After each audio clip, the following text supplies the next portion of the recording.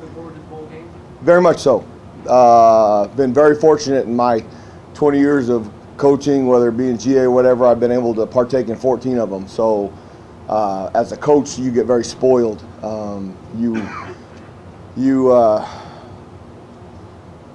mean, it's nice to be able to plan that this has been, me and my family, they know that Christmas is going to be around some kind of a bowl game. I mean, we have to plan our travel around where we're going to be, so we never know where we're going to be for Christmas. Sometimes we're in a hotel. I mean, when I was GA, I had to steal the Christmas tree from down in the lobby so that all that good stuff. So you never know what you're going to have to plan for, so you always have to make adjustments.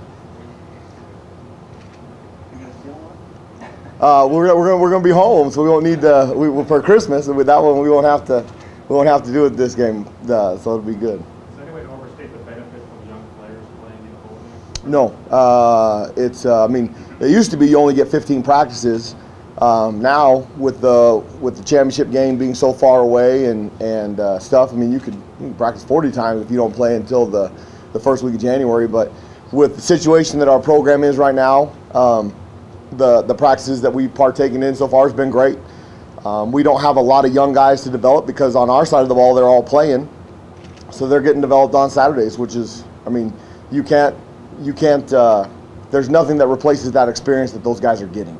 So the 7 practices that we have before we play will be good. We've had an opportunity in all of them. I mean, normally you don't necessarily scheme for the whole time. We've had a luxury since it's almost like a bye week. I mean, we get an extra week because we didn't play in a championship game, unfortunately, but they did. So it's literally like a bye week for them. So the developmental for those guys, it's been good, and we've got a lot of young guys that on offense. I mean, they took a couple of the scout team receivers today. I mean, we had an injury in practice with Ryan yesterday, so they needed some extra bodies. So we're a little bit depleted for the development part of it, but it's so valuable. It's almost an additional spring practice if you have the players to do it right. And by the time we get to 2021, I plan on being in bowl games, so we'll have that chance. It'll be a great opportunity to develop them. How unheard of is it to have a defense where you've got 2 freshmen that are the leaders? It's their defense. You've talked about that all along. How unusual is it? Very. It's often too much to ask of those guys. Especially, I mean, it's different when they're redshirt freshmen and they've been in your program for a year and a half. When you got guys that are walking off the street, I mean, Merlin and Darian and Nashari, I mean, more so Merlin and Darian have been the vocal point on our team on defense. I mean, those guys were planning on going to the prom 6 months ago. I mean, it's unbelievable what we've asked them to do, but more so that they've been able to do it. And they're special. They're special, and I'm super glad we have them.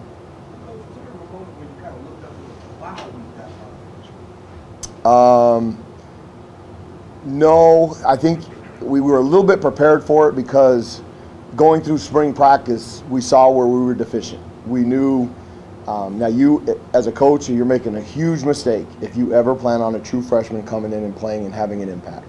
I mean, it's often too much to ask. So we knew those guys were going to have to play. I had no idea we were going to put as much pressure and ask them to do as much as we did. And if you would have asked me that question in last April after we finished spring ball, what the impact those guys are going to have, I would have told you, hopefully they can play. If you would have told me that those guys are going to be the leader of your defense, I would have said we're not going to be very good at all. And I don't think we'd be in a bowl game. So give them a lot of credit because we asked them to do a lot and they did it. How do you feel this kind of sparked recruiting in a way? Well, I think it's helped tremendously. Those guys, we're getting phone calls from people, kids that they see the opportunities that are here. They see how well those guys are playing and that we're not afraid to play those guys. And so we've had a couple of ex-teammates of guys call and say, hey, can you pass me on to the coaches so that we can get them? There's been some good players. I mean, there's people that are being recruited by top 5 programs in the country that are calling to see if we can make room for them. That's a good problem. Do you feel that, like, I'm not saying that you as coaches or programs apply, but you always hear players say certain things in recruiting, like, oh, they said I would have a chance to play as a freshman if I competed, and they felt they competed and didn't have that chance. Do you feel that putting that up on the field and delivering that message kind of even sparks better play from them? Absolutely. I mean, we tell everybody in recruiting and in our program, we're going to play the best players. It does not matter who you are. It doesn't matter if you're a true freshman. It doesn't matter if you're a walk-on. I don't care. I want good football players that practice hard, compete, and make plays. I mean, it's effort, assignment, and make plays. Those are our 3 criteria in order for any football player to be a good football player. You have to play with effort. You have to know what you're doing and be able to make plays, and then you have a chance. Effort, assignment, make plays. And those guys, we preach it. We preach it in recruiting. But I mean, our best recruiters, we often give the coaches way too much credit. Our best recruiters are our players. When those guys come into town on official visits and they spend time with the kids, that's when those guys get recruited and they decide whether or not they want to come. Because those guys will come back to us and they'll tell us, Coach, that guy's, he don't fit in. We'll stop recruiting him. Don't care how good a player they are. If the kids don't like them, we ain't recruiting them. And those are our best recruiters. So yeah, I think it has a great impact. Looking forward to the bus trip for Monday. I think it's going to be great. I think it's going to be really, really cool. I mean, the team bonding part of it, I think we're taking 6 of them, so it's going to look like a whole caravan. I mean, with all of them. We're going to make a couple stops. Coach Edward, I think it's a great idea. It's not very far. I mean, 6 hours. We're going to stop in Kingman. I think we're going to go to Five Guys and eat burgers, and there's a 31 Flavors next door. I mean, Coach Edwards knows his way around a milkshake, so we'll have to follow him and see. And then we're going to stop at the dam. I mean, there's a bunch of guys on our team that have never seen Hoover Dam, and that's a really cool deal. And then we're going to go see the stadium as soon as we get there so they can get a feel for it, and then we can plan out for the week. But I think it's a great. It'll be a really fun deal. Yourself and Antonio, in the staff in general, how much of a baseline in California have you guys established that you're going to continue to build on? I think tremendous. How solid is where you're at in California? I think it's the strongest that ASU. The ASU brand has been in Southern California in a long time, because I recruited Southern California my whole time at San Diego State, and also in New Mexico, and in the Inland Empire. I mean, I think I ran into ASU a couple times. That ain't very many. And now the ASU brand is all over the place, and we're doing some different things in recruiting. That's putting it out there even more. I mean, if you watch all our Ignite episodes, I mean, Coach Pierce and Coach Simon, those guys are having a whole bunch of fun. But they do a good job with the kids, and the kids see that, and they put it all over social media. I mean, we went to a couple high schools last week, and we roll up, and there's 8 coaches. You get out of the car, there's a freaking drone fall. I mean, it's getting ridiculous what we're doing. Okay, I mean, but the kids are talking, and the LA schools,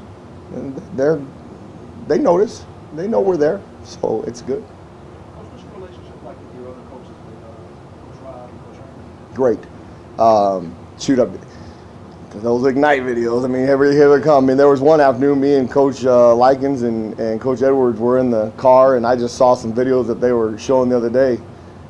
Goodness gracious! Oh, we get to edit it before and shit goes out there before the stuff, and so we're having just conversations about nothing. I mean, it's a great atmosphere. Coach Edwards, it's a family atmosphere. I mean, our kids are always around. You couldn't ask for a better work environment. It's productive, and it's quality over quantity. I mean, we are here, we're efficient, we get the job done, and I mean, there's kids around, the families are around. I mean, it's the camaraderie amongst the staff is really, really good. I know there's been a lot of turnover on the defense in terms of personnel. A couple years ago, they would give up big plays, big scores, all that. Did you have in your mind what the culture might be versus what you'd like for it to be when you took the job? Yeah. I mean, you have visions of where you want to go, where you want to be. I think we've done an okay job establishing what we want to be. We're not to what we want to be yet. I think we got a little bit of a, probably, I don't want to say a setback, but I mean, the amount of development that we could have had if you had a couple of older guys that have been through a year in a weight program. That is so invaluable. I mean, so valuable. Just the weight room. I mean, it's different than when you lift in high school. You're with a full-time strength coach who has 5 or 6 assistants, and then what we're trying to establish around here is a competitive environment that everything you do, you compete. So when a guy sees a guy not do what he's supposed to do in the weight room, they jump all over him. And when you get that, then you have a chance to be special. When you got a bunch of guys that he sees a guy do 5 reps when they're supposed to do 8 and he kind of looks away, you're in trouble. And we've got enough guys down there. And I think as a coach, okay, and I learned this a long time ago, the more you're around the guys, the more you know about them, the more you know about what's going on in your program. And if they're comfortable with you being around, they don't become guarded. They don't hide stuff. They don't talk. They just, you're just around. It becomes normal everyday banter. And so you can avoid a lot of bad things. I mean, you can hear some stuff going on, and then you don't call them out. You walk to the side and say, hey, what's this all about? And you can address those things. You have to be around the kids. If you have a division of staff and players, you're asking for trouble. And I think we've got a lot of that, and that helps.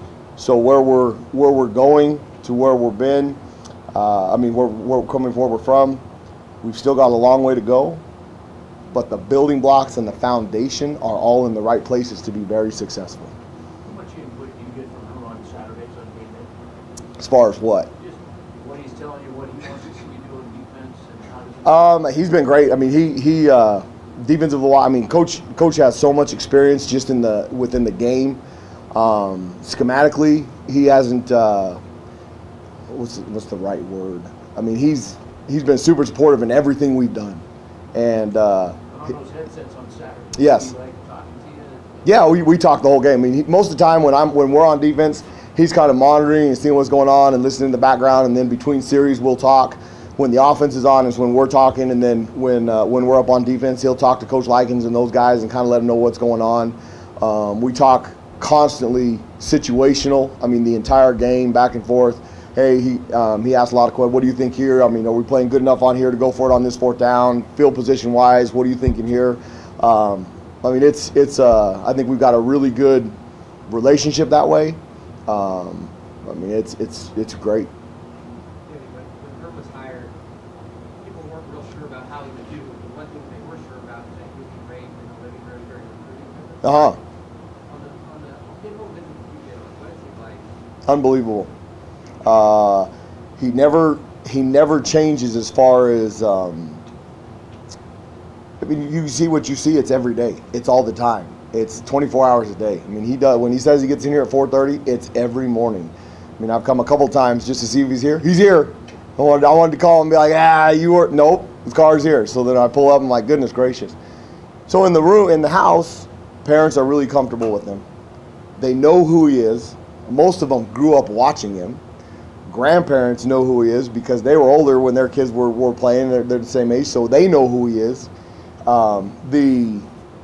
The star status of Coach Edwards is unbelievable. That is, you talk about people being famous and all that stuff.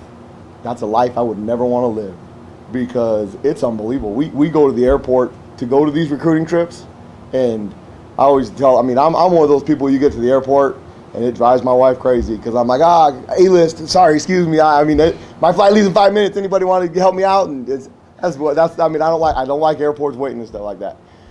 When you go with Coach Edwards, you better plan an extra hour. So that 2 hours, you better be there 2 hours in advance because an hour of it's going to be shaking hands and pictures, and it's unbelievable. And he's got that smile, and he always looks all right. It's awesome.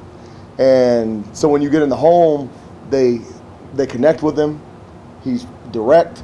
They know what we're trying to build. And we've taken a different approach. We're doing kind of what we call this caravan recruiting, where we're taking 8, 9 coaches into a house, which can be a little bit intimidating. He makes it very comfortable because that could really backfire in a lot of situations. If you go in there with a very aggressive approach, you're going to make people feel very uncomfortable.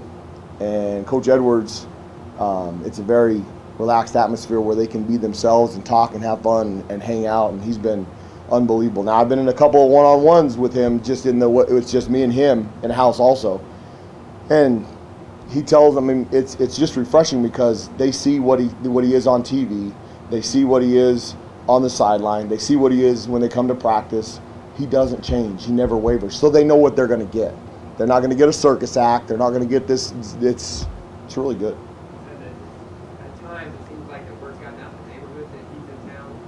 Yes. Like this last time. All around.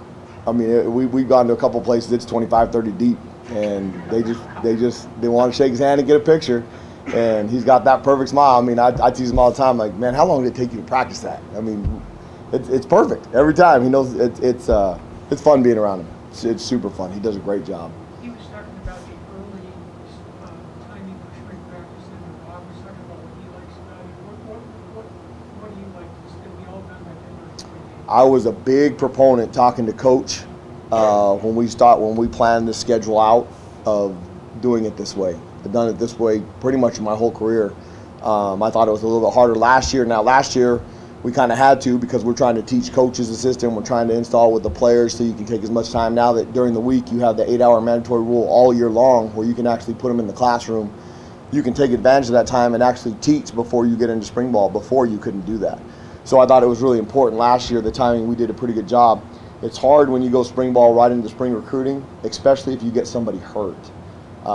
They lose a whole month. I mean, we're going to gain a month in order for them to, if somebody gets hurt, so you can be a little bit more aggressive in spring ball. We need to scrimmage and play more physical football around here so that we get good at what we want to do. I mean, you can't talk about being physical football and not do it. I mean, we can say it until we're blue in the face, and it doesn't matter. They've got to play. The only way you get good at doing something is to actually do it. So we're going to scrimmage, and that's not the NFL model, so that's been hard for Coach. He's been awesome lately. I mean, during the first spring, some of our scrimmages, it was really frustrating to me, and he'd like, Coach, we're good. You can't. But as we've seen that we need to develop these guys more and more and more, it's been a really good approach. So that gives you that opportunity. The other part of it that I love is, I talked about earlier, the weight program. We're going to get a solid 12-week cycle with Coach Connolly in the weight program. They're going to get some time off. They'll get spring break off. They'll get a little bit of time off before their summer school session starts. And then we get another 12-week block in the summer. That time in the weight room is so valuable, especially for a young group, that started 6 true freshmen at times.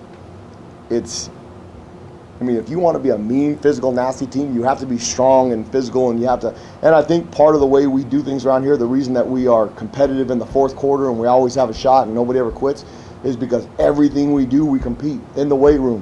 Where Coach Connolly has them, they are competing. I mean, they break up into teams and they compete. They go out and run, we compete. We go out and do individual drills. There's some kind of competition. We bring them into the classroom, we compete. I mean, we can play goldfish if we want to. I mean, crazy eights, it doesn't matter. We're going to compete in everything we do, and then that's just what they know. So they always want to win. Also, with doing spring practice that early, I mean, you just said starting with 6 freshmen, you get a bowl game, semester break, a little bit of time off, but to get that on film early to compare where they were to, how big of an asset is that? It's good. I mean, the other part, the thing that we're going to start the week of signing week, which is a little bit earlier than we've done, but I think it's going to work out really good. What we'll lose is a little bit of, because we'll be out on the road recruiting up until we start the day of spring practice, we won't have as much time together as a staff to self-evaluate what we did last fall and what will work and what will not. And then you have to develop your best 22 players in the spring. I'll sit back now over the next month, and it'll be really good during the time off. I mean, it'll drive my wife crazy, but I'll be watching to see, okay, who are our best players going to be going into the spring? We're a 3-3-5 by number, but that doesn't mean we're going to be a 3-3-5 in the spring and in the fall. And what we do in the fall, we're going to do so much developing individual fundamentals, and they're going to run and run. They're going to run like they've never run before. And they thought last spring was tough. They have no idea what they're in for. They got a little taste of it last week. And like I said, I can't wait, because February is one of my time. I mean, spring ball is fun to me because it's football. There's no pressure to beat anybody, so you don't have that same stress to win games, so you get to actually play good football. And if we scrimmage every opportunity we get as a player, I mean, that's why you play the game. The guys we want should want to scrimmage every time. Now, by rule, you can't. But if you want to be mean and nasty and violent and you want to just drive people into the ground, you have to do it. So I just can't wait. Time for one more if anyone has one. Yes, 2 deep at each position. So we'll go through and we'll see. And like I said, you can't count on true freshmen coming in and playing. Unfortunately, we're going to have to have some more true freshmen in our 2 deep next year. Because, I mean, if you look, the scary thing about going into spring ball, we're going to have like 25 guys to practice with on defense that'll actually play next year, because we have so many true freshmen coming in next year that'll be a part of us.